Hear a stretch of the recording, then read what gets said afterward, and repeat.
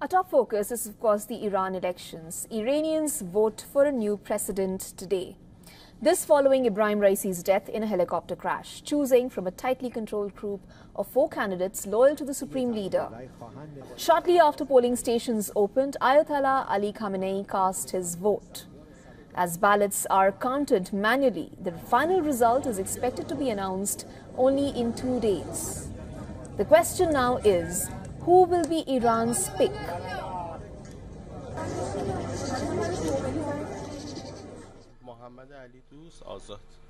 My name is Mohammad Ali Dost and I work in the private sector. I was unsatisfied with the current situation. I was not happy, so I came to vote. I don't expect too much of a change, but I wanted to vote for my favorite candidate. I don't think there would be a big change.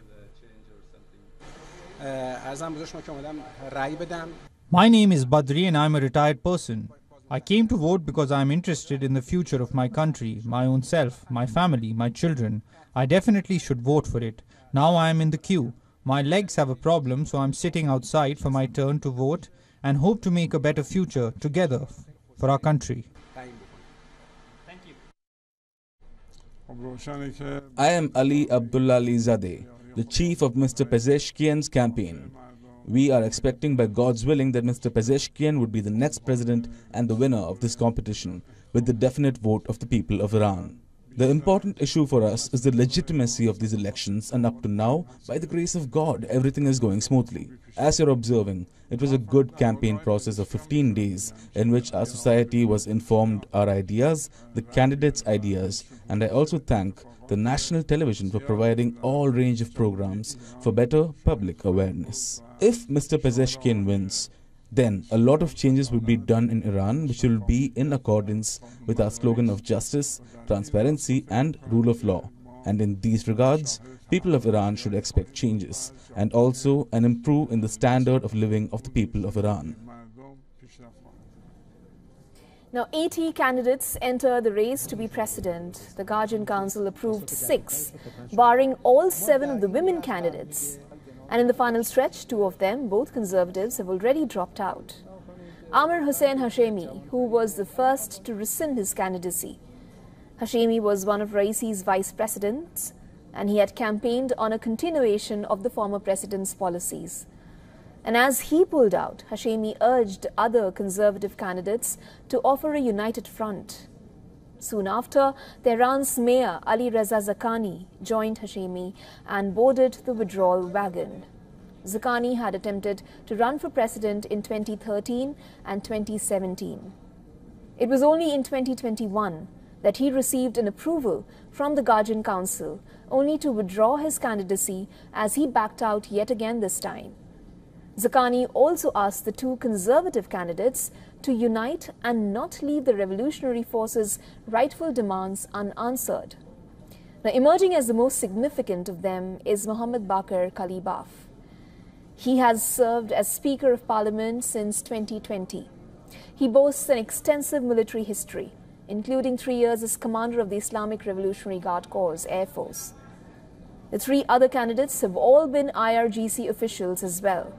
But Kalibaf maintains close ties to the IRGC.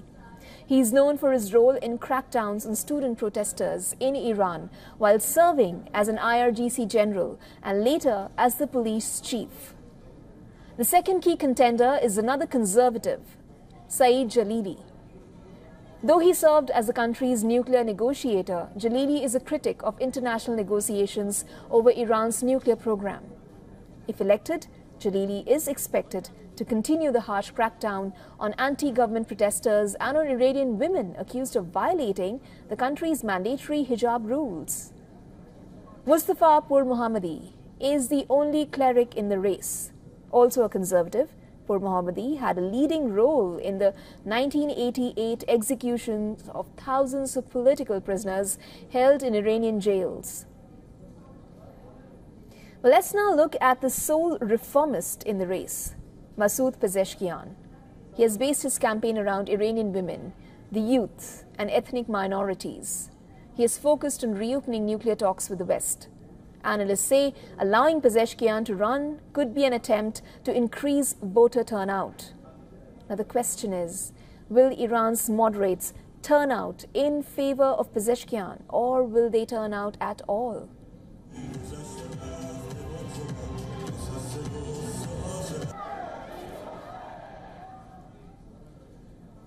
And our correspondent Anas Malik has sent us this exclusive report from Tehran. Listen in. I'm here in the Hosseiniya Irshad. It's a very prominent city center polling station. You see scores of women, scores of men, scores of youngsters.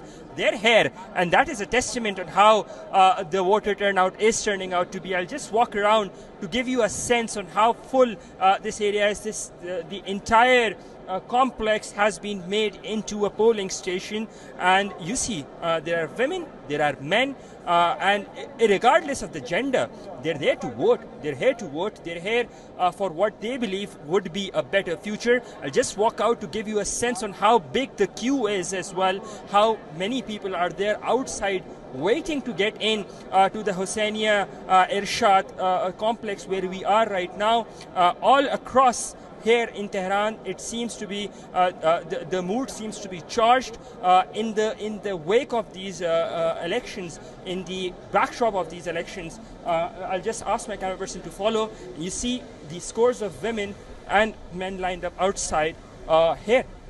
This gives you a sense of how much this election means to the people of Iran, of Tehran. The lines get bigger, longer and longer, and we've just walked out from one part of the Hosseiniya Irshad to the other part, and we keep on walking. So you get a sense, you do get a sense of how is the voter turnout and what the people here really want.